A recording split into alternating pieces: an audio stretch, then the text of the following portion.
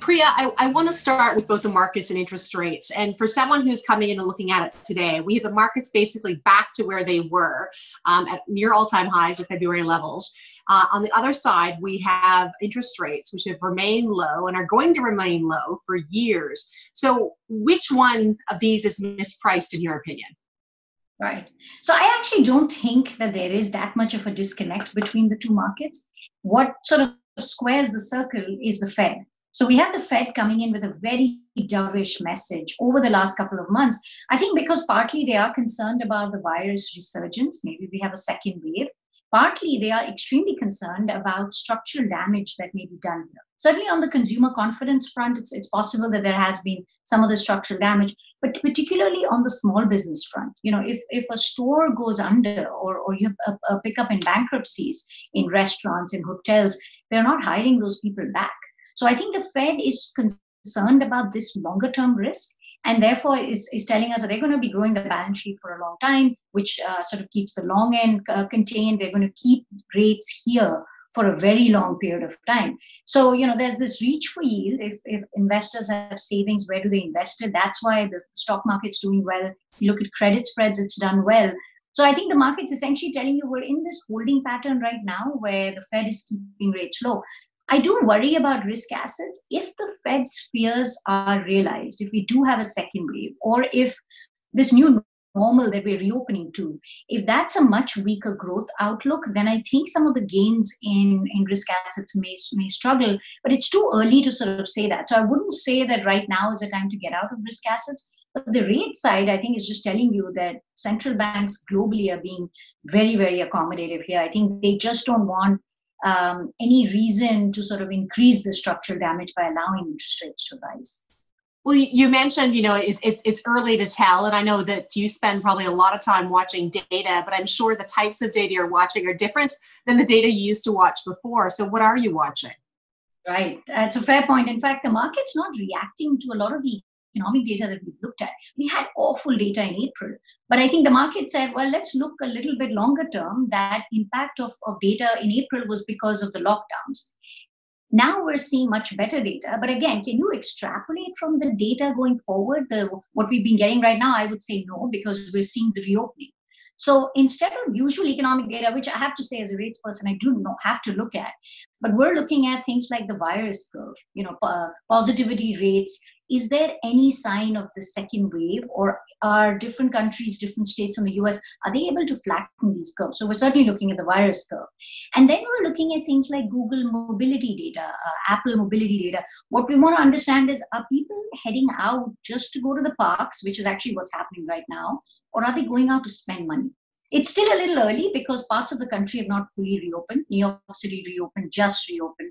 So I think if we start seeing people actually going to restaurants, going to stores, credit card data, that's another thing we're looking at. I think we've all had to become more creative in terms, because we've never really faced a pandemic like this since the early 1900s, in order to see how does the consumer react, how does the business sector react. I think we'll have to look at this data apart from the usual economic data until we sort of get a sense of, you know, what's the impact on the psyche of the American consumer.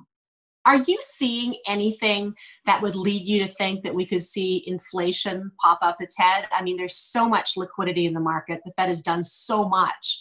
So any concerns there? So certainly from the investor side, I am hearing that concern. It's a little similar to what I heard in 2009 as well, because the Fed balance sheet grew a lot. We had a very high fiscal deficit as well. So if you think the fiscal side is providing money to the system, the monetary side is providing money, you know, if you're a student of economics, more money chasing same goods, it tends to be inflationary. It didn't happen though in 2009. In fact, one of the things the Fed has been saying is we had very good growth pre-COVID in the US, and yet inflation didn't even reach their target. So there's something structural going on. I sort of liken, you know, a lot of people have sort of talked about this pandemic as being like a war or a natural disaster. I think there's one very big difference between that analogy and COVID.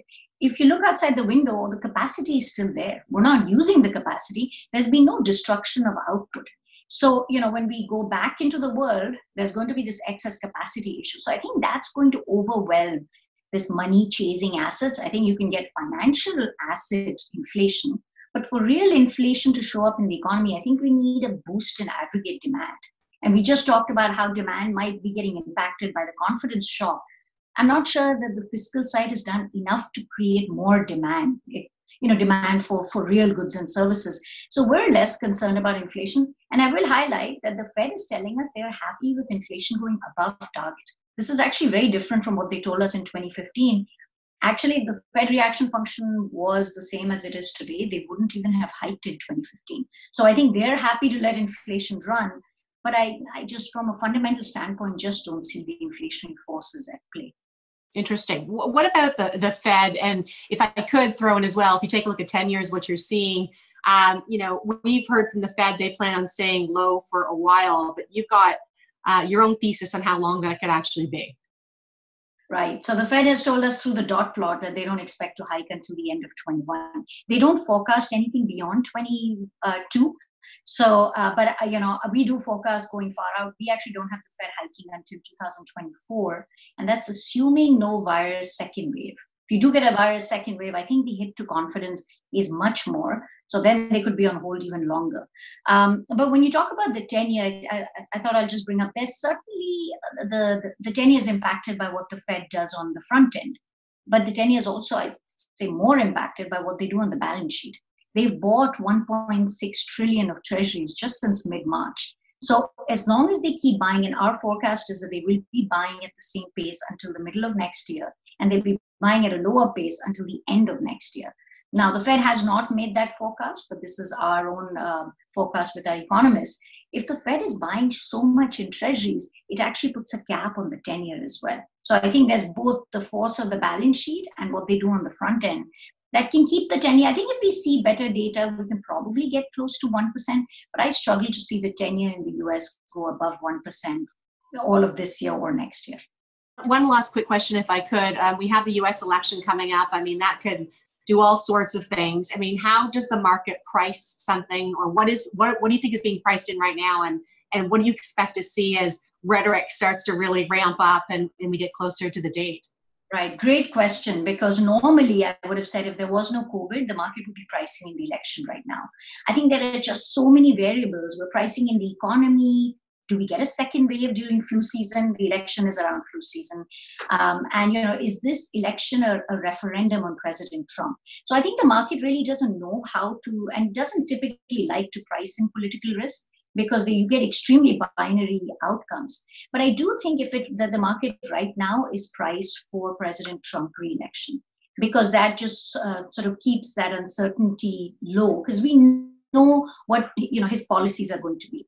If it looks like, and certainly in the last month, it looks like Vice President Biden's chances are improving, I think you could see some pullback in risk sentiment. Where you are on the political spectrum, it just increases uncertainty. So I think the market's going to want to take a step back and see what exactly are his policies before that sort of run can continue. Priya, great insight. Such a pleasure. Thanks so much for joining us. Thank you.